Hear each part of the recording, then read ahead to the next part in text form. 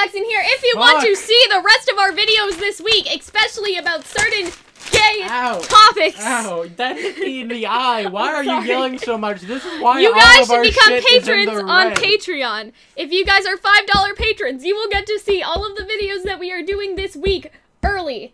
Fucking early. So, if you want to see us be gay about Ilya. For no particular reason, I'm just gonna pick Blake today. Oh, okay. Okay. So, we are gonna go through the entire episode, so let's get started. So, that RWBY scene with Yang, it totally mimicked Kingdom Hearts. Okay. Like, when Yang was just like, awake early, or whatever the fuck she said. Like, Sora, or Kairi in Kingdom Hearts does that to Sora, and then Aqua does that to Ven. Obviously, it's a bit, like, weird to compare it, because Sora and Kairi seem to be more romantic, but Aqua and Ven have a sister-brother relationship.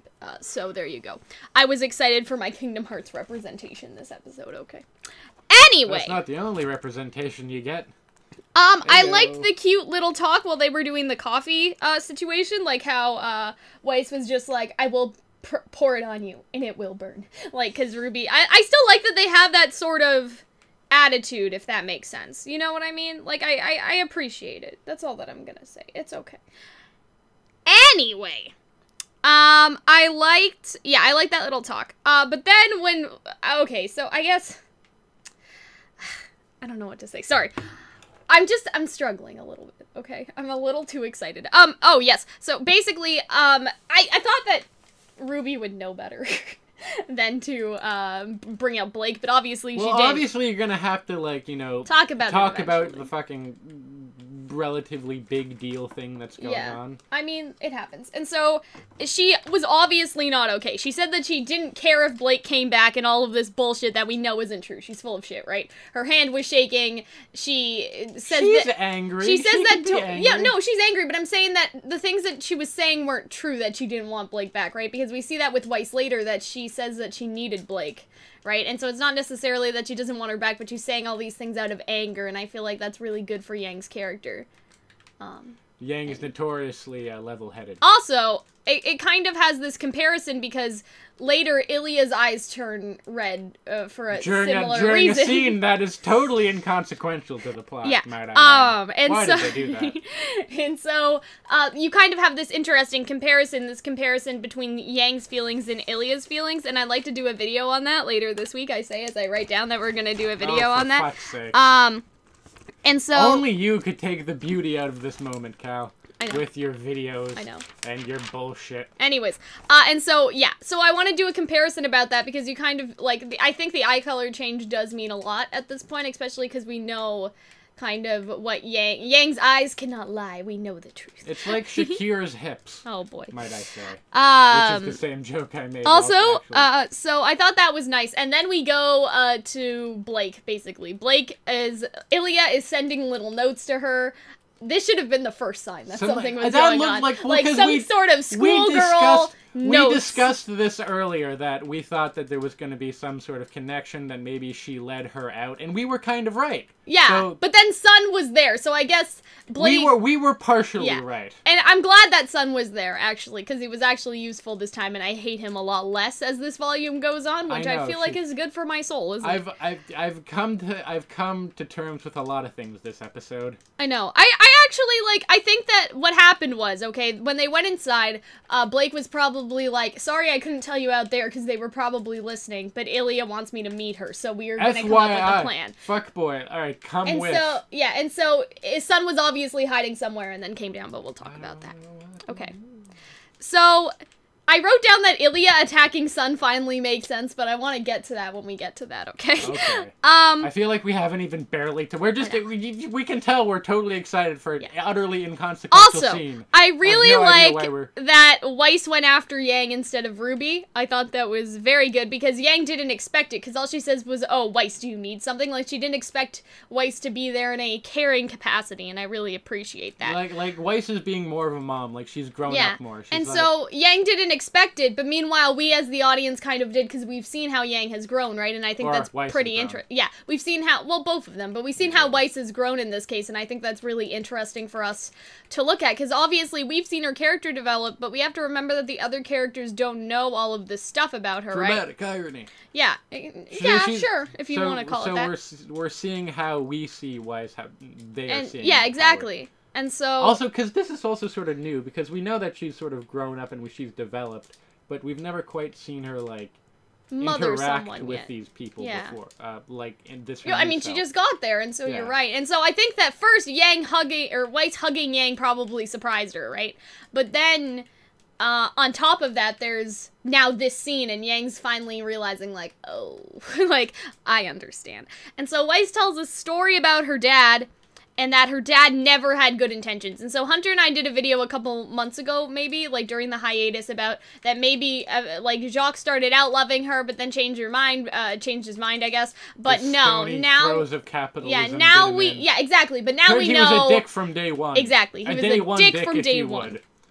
And so... Day one dicks are quite nice dicks. I don't know exactly what to compare this to, because you don't really get the sense, like, in the not the original Snow White, but, like, the Disney version of Snow White, that the evil queen was... The one people have seen. Yeah, the queen was in it for that. The other only comparison I can think of is Once Upon a Time, because... basically what happens in there is that, I don't want to spoil this for anyone, but it's been out for like 7 fucking years, okay, so basically Regina, she's the evil queen, she was in love with this, like, farm boy situation, like, this fiance, like, she had this fiance, and the fiance died, basically, and so then she married the king of this other kingdom to get the throne, because she killed him, and so it was part of her heartbreak, and so maybe that would have happened to Jacques, and that's what turned him in, but as far as marrying her goes, he never had good intentions. But I mean, maybe even before marrying her, he was in love with someone else. Okay, you're overthinking this. It's pretty explicitly they said that he wasn't into it. He's just a dick. No, but I mean, like, even before that, something made him this way. That's what I'm saying. Previous to him engaging in the marriage. Yes, exactly. And so, that previous to the marriage, he actually did love someone and he lost her, and that kind of made him very cold and I suspect he may just be, like, maybe he's just a dick. Okay. He's just, sometimes a cigar is just a cigar. Whatever. As Sigmund Freud. Anyway, I really like this scene, and I like how Yang apologizes to Weiss, because she said that she didn't know, and then Weiss says, well, it's okay, because we all have our own version of this. Like, we all have our own version of being lonely. It's not the same one, but, like, sort of, you know, using each other's experiences, we can all help each other. And I thought that was a really, like, Weiss thing to say at the same time, and, like, it was just a really good message all around, and so I really liked that one. Especially, yeah, the own versions of loneliness thing, like, I think that's really powerful for me, anyway. Because they're all sort of, I don't want to say they're all different versions of each other, because that's not exactly what I mean, but think about how Blake describes them, right? Like, Weiss is defiance, Yang is strength, RWBY is purity. They are all made up of similar concepts, I would say, but it's just, like, different word. Does that make sense? Do you understand what I mean? Like, they're all heroes in their different way. They just have a different, like, word that all defines them, and they can use those words to work together and be a team. You feel me? Sure. I feel like I didn't explain that correctly. Whatever. It's just, yeah, no, sometimes you explain stuff and it's unnecessary because people got the gist of it. Okay, well, that's fine. Anyway, so Yang had never considered why Blake left, I don't think. Because remember how, like, Weiss says this, and she's just like, well, why do you think that she left? And Yang's like, huh, what? Like, there was a reason. I wanted to ask you about that, because they briefly mention, like, everything that she was afraid of happening.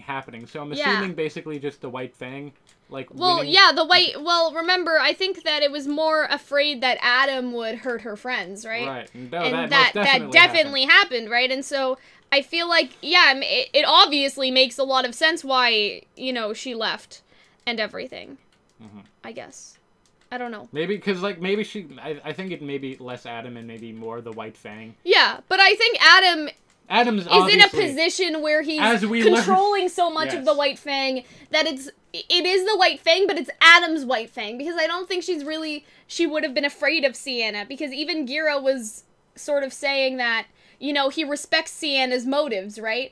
But it's really Adam that kind of made everything horrible. You could say.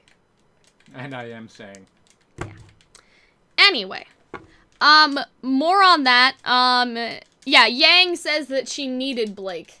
You know, and so I thought that was really powerful, kind of how she said that Weiss explains all of this stuff, but, you know, Yang says she never, like, she didn't need to be alone, but, you know, Weiss is sort of, like, saying that she will come back when she's ready, but Yang is kind of like, well, I needed her, like, now, and she starts to cry, and then Weiss is just like, I understand, but don't worry, like, it's okay, you know what I mean? I just really like that scene, and I like, they did a very good job voice acting everything in this scene. I recall, like, Barbara talking about there being a scene that cut her up, like, performance-wise, yeah. I think it's this one, because she really gets... Oh, there's definitely more. If Blake ever gets back, though, because I feel like that's what they're setting up now, is that in the final episodes, Blake is gonna rejoin and they're gonna have this conversation, because I feel like it would be weird for them not to have this as a setup. Do you understand what I mean?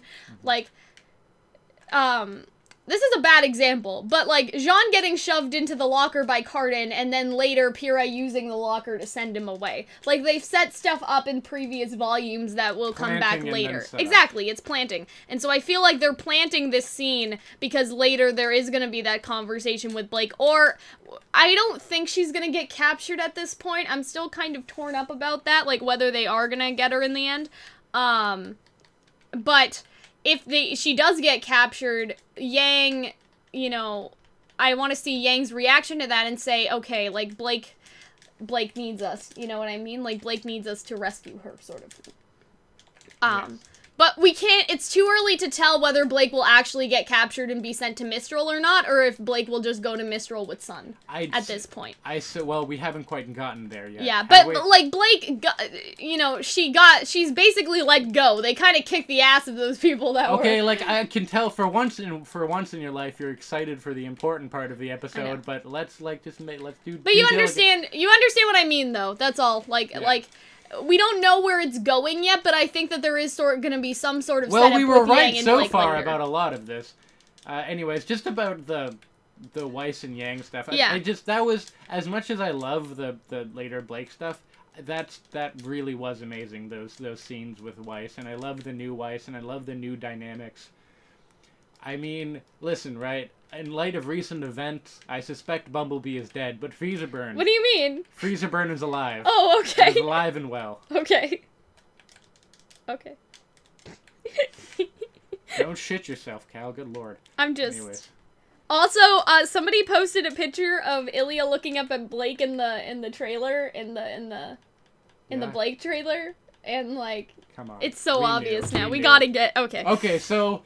Let's get to the more important part of the episode. Ring the bells! Okay, hold on. Sound the horns! There's a homosexual in the show! Okay, hold on a second. Okay, so Blake is trying to keep Ilya safe. She's trying to convince Ilya that if Ilya would just come with the Belladonnas, they can live happily ever after, and it'll be fine. But Ilya says that she's sorry, and then the first time nothing happens. And Blake keeps talking, but then she says, no, I'm sorry, and then she has to clamp her fist, right? I love that. So it's some kind of signal to Uma and Spider-Girl to get their ass going, but they didn't go. Like, they just, they just stood there, so they had to go again. No, because she said it the first time, and then she's like, oh, I guess I gotta clench my fist, and then she did it again. You know what I mean? Like, she tried to signal them the first time, but they didn't go. I don't think it was a failed. I think it was for dramatics, Cal. I know, but I'm saying, I know it was for dramatics, but I'm saying the first time, like, Uma was just eating his sandwich, you know, he was getting, and Leah clenched her fist, I guess we gotta go. I understand, like, surprise attack and all that, but they kicked her ass. I mean, the thing is, he basically jumped on her back out of the sky. Yeah. Like, that's gotta hurt. Yeah, and she also did great Like, she got winded, at least. Yeah, great voice acting, because you can tell, like, oh, she's winded. Like, that's like exactly. when you fall off your bike. That's not fun. That's not even falling off your bike. Okay, this is a little bit of a side story, but when we had the ball pit in my house, and when I was a kid, I jumped on my cousin, like Uma jumped on Blake, and, like... You Uma'd your cousin? Yeah, and she, like, legit, like... Christmas was not good that year. It was on Christmas, too. Like, it was on Christmas Eve, and, like... Anyways, everyone had shamed me. Anyways, I was a kid. What the fuck do you want? Anyway, and that's me as, like, a child, okay? Imagine Uma jumping on an Adam. Yeah, he probably, like, that's he probably fucked her like, up. If she didn't have an aura, her back is broke. Oh, and that's the other thing, right? Her aura is that wasn't her back. aura wasn't activated because she thought that Ilya wasn't gonna hurt her. Well, bitch, you thought wrong. I don't know what to say. And then Spider-Girl came out, and then we learned something, Cal. Okay, what did we learn? on! Motherfucker! Okay, so I want to do a... Okay, somebody called me out on this, but they were like, there's gonna be a separate video about the Spider-Girl, isn't there? And I was like, maybe? Right there, exactly. I don't want it, but Anyway, someone does. So, Ilya finally said, we were all waiting. Ilya says that Blake was too busy falling in love with Adam to notice... To notice that Ilya had always kind of been this person all along. That's kind of the implication there. And that... you know, I wanted you to look at me the same way that you looked at him. And so, okay, so she's gay. So she's really so gay. gay. Okay. I have some lines, and you okay? were born that way. Ilya says that she's sorry queer. 3 times, okay? Yeah. She says she's sorry the first time, the sorry the cut her second up. time, and the sorry the third time. That voice acting was wonderful. Like, I know. you could tell it just, it was the emotion. Charmy? I don't. Jeremy Lin. Yeah, she's awesome. Like, she's a great voice actor, even though she has to play Lucy. Like, no offense to Fairy Tale. But like, she like makes it. You know what I mean? She's got chops. So here are some lines that I enjoyed in the scene. It's the same world as you. I thought that was really like good. Like, it's the same one as you. Like, I thought that was a really nice. Like, you know what I mean? Like, that Blake is almost too naive to see the world around her, and that also fits with, again, Blake falling in love with Adam and being naive that way, if you want to make a comparison. And also, look where it's gone in you. I think that when Blake said that, that was a good, like, sticker. That was a good, like, look, and it was full of emotion, like, it was really nice. So... yeah, she says that she was always like this, but Blake was too busy falling in love with Adam to notice. Oh, so she's straight, probably. Who? Blake, probably. I mean, we don't know that. Okay, so Listen, Cal, because she liked a guy doesn't mean that she's straight. Yeah, but she missed, like, bedroom eyes over here, so... Yeah, but, like, she was a kid, right? Like, when you're a kid, do you really know? She was as old... Like, okay, like, from personal experience, okay, I saw a lot of straight... like, movies and straight romance books. Like, I didn't consider the fact that a girl could give me bedroom eyes for a very long time. Listen, so, Cal, until I came to the conclusion that everybody was bisexual somewhere in elementary school, which was not true whatsoever, I didn't consider that. And so, I don't know how much access Blake has to, like, gay young adult books, but I'm pretty sure she probably didn't notice. You know what I mean?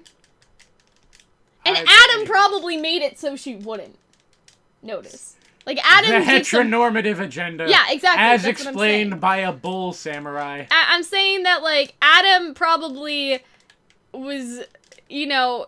because, okay, let's say Blake was, like, 12 or even 14. Like, you don't really know how to date people at that you don't point, know how to date. Anyways, like, you don't know how right? sex works. Listen, I mean, right? It took them fucking 5 seasons to have one gay chick. I want to talk about that in a minute, but I'm saying that Ilya's eyes changed, like she was blushing or something. She had this she had like this pink blush, and it was so good. And then her eyes turned like red, and I thought that was really nice because of the contrast to Yang again. She was pissed. I know. Oh, she was pissed. But I would be pissed too if my friends fell in love with Adam and then Adam turned out to be a horrible fucking person. This is what happens when you fuck with a gay girl. Like, it was so great. Anyway. It had this wonderful sort of like, fuck and me. you see it on Blake's face that, like, not that she never knew that necessarily, or she said, but she's definitely not realizes. okay. She you know what I mean? It. Exactly. Like, and like how she says to Sun says, "So are you okay?" And then Blake says, "You heard what Ilya said."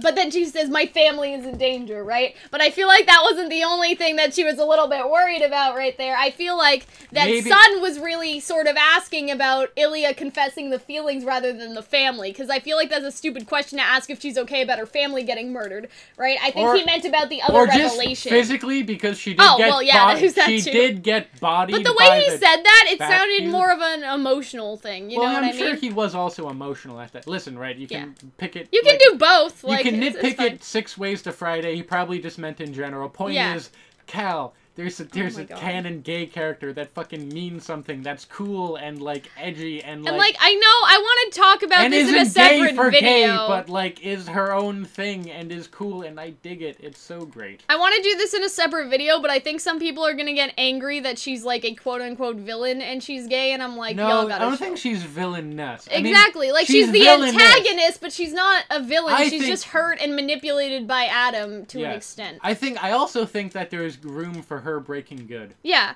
and like, I think, here's the thing, we want to do a video on this later, but Adam is using people's love against them. Yeah. He used the fact that Blake loved him, right, to do all of these horrible things. He's using the fact that Blake loves other people to do, again, horrible things. He, like, again, this isn't confirmed anywhere yet, but he probably used the fact that Sienna may have cared about him and taking him in, depending on how that theory goes, against her as well. And then he's finally using the fact that Yang, loves Blake, let's say as a friend, and then Callie you wrote Spider-Girl bigger than you wrote gay. Okay, I'm sorry. I didn't write gay on this piece of paper. You didn't write gay because we knew it was saturated in gay. Do you understand what I mean, though? That Adam uses people's love against everybody else. Yes. And I feel like... there's a word for that. Manipulative. No, but, like, it's not just emotions. It's, like, love. And so that's why I think... We did a video on this a while ago that Adam is, like, the anti-enchantress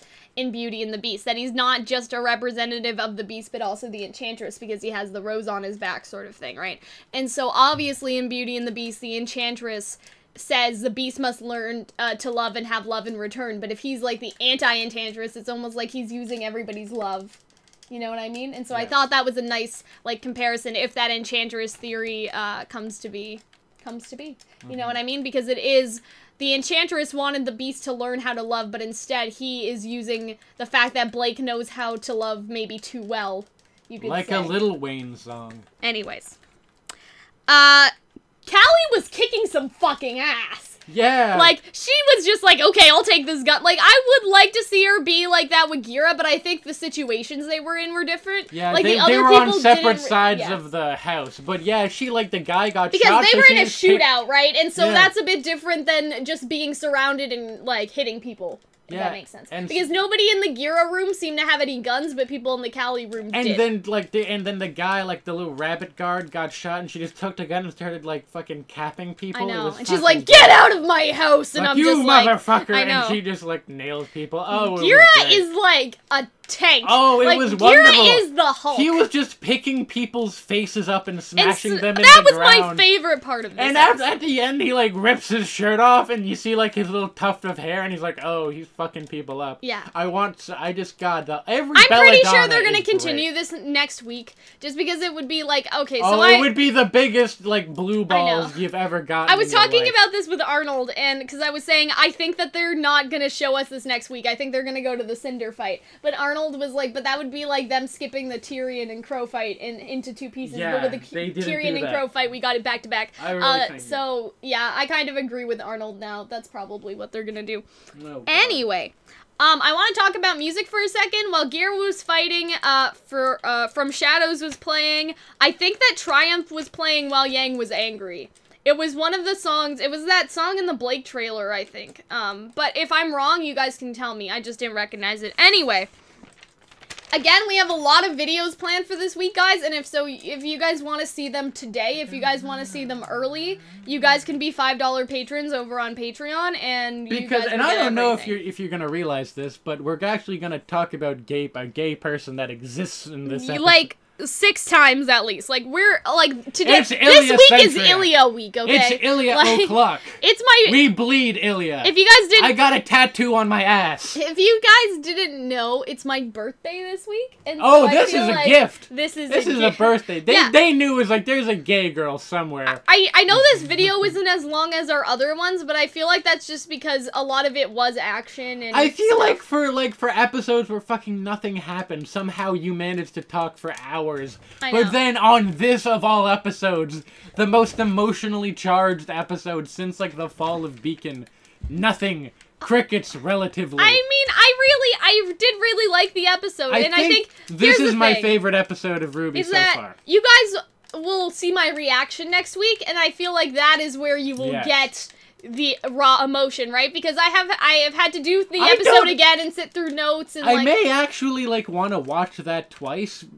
As we watched that I don't watch these videos because I'm not a narcissist. I may actually watch that video the because reaction like video? yeah, the reaction. You want to see the look on his Because I'm face? like, what did I look? Was I shocked? Was I expected? Because I guessed Ilya from like yeah, the start. like we talked about this in our Ilya and Blake video, but that Ilya may have had feelings for Blake, but she was with Adam and it was unrequited. We were totally fucking right. Yeah, God, fuck we're off, so Rooster right. Teeth. We got so you, right. okay? God, we're so. It's just we're like gay Notre Dame. I We're know. so fucking smart.